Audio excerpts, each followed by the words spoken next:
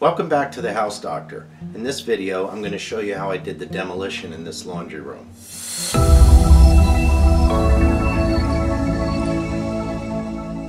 One of the things you need to keep in mind when you're doing this type of a project is how much debris you're actually going to generate. This small little room, which is about 8 by 5, filled a pickup truck completely, and it was well over 1,000 pounds of debris. You may want to consider the bagster, which you can buy at most hardware stores, or if you have a truck available or a trailer, call around and find where the local landfill is. Just make sure you have a way to get rid of all the debris so it doesn't end up in your garage or your driveway or your yard like your neighbors do. This is the house that has the laundry room we're going to be renovating. We're in the kitchen right now, and it leads into this little alcove here. You have a door right ahead, which is a closet. You have a door right here, leads to the laundry room as it exists right now, which is kind of small. And we have a door here that leads out into the shop, which some people call a garage. So let's get started on the demo. Alright, first thing we need to do is get rid of a couple of these doors.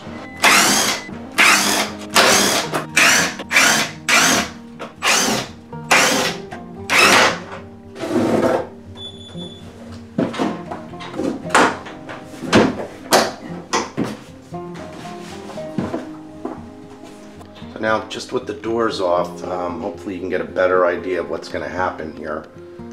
Closet will be coming out. This wall here is going to be coming out, and that's about where the wash tub's going to be. And as I said earlier, the washer and dryer are going to be moved up against that wall.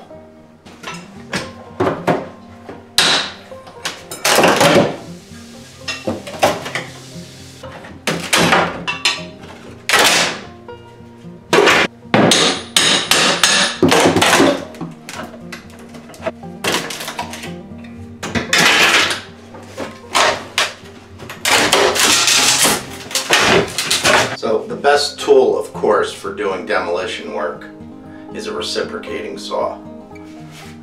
I wouldn't recommend just taking this and going straight through the wall, but it does make quick work of breaking things apart and letting you get where you need to go pretty quick.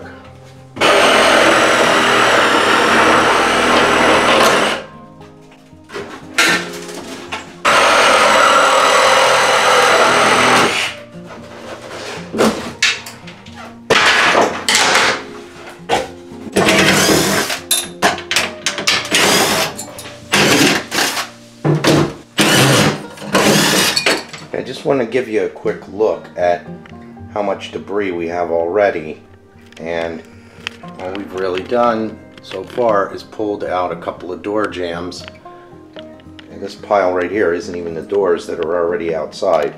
Okay, the door jambs are out of the way. Now we'll start taking down the drywall. Everybody has their own technique, but really nothing to do but get in there and start tearing it down.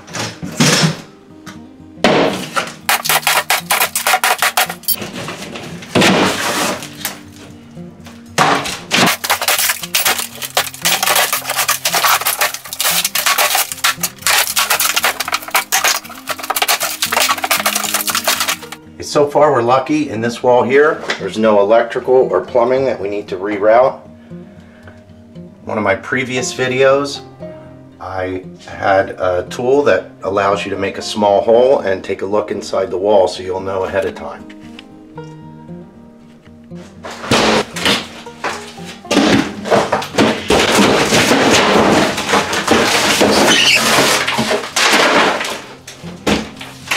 Once you get your drywall down, you're going to want to start taking your studs out. You need to make absolutely certain you know that it's not a load-bearing wall. Last thing you need to happen is you're cutting out studs and the second floor or the attic comes down on top of your head.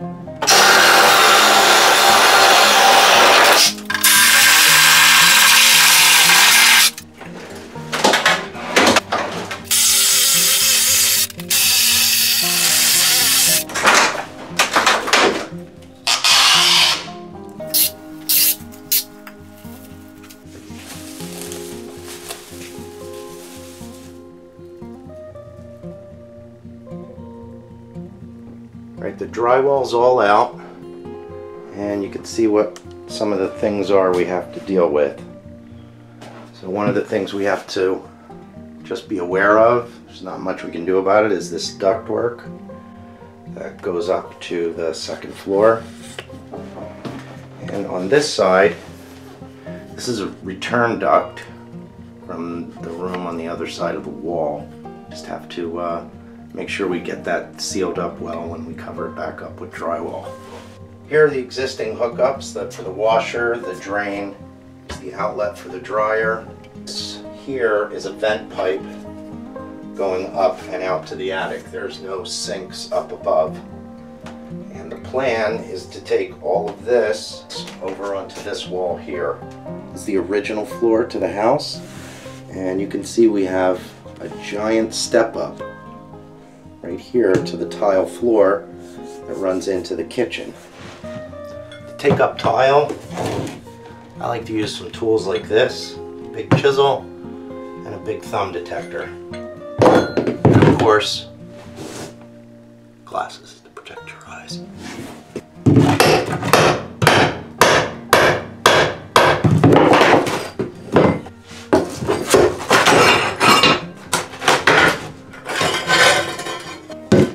See how there's no adhesive, no mortar stuck to the back of this tile? Not a very good job.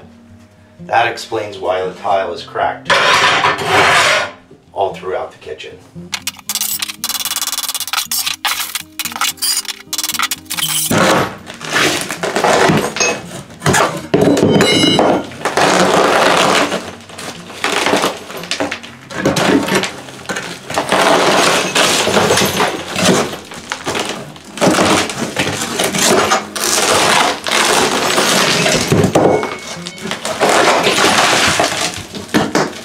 I hope you found this video helpful. Be sure to like, share, and subscribe, and stay tuned for future videos where I'm going to be showing you the process of completing this renovation.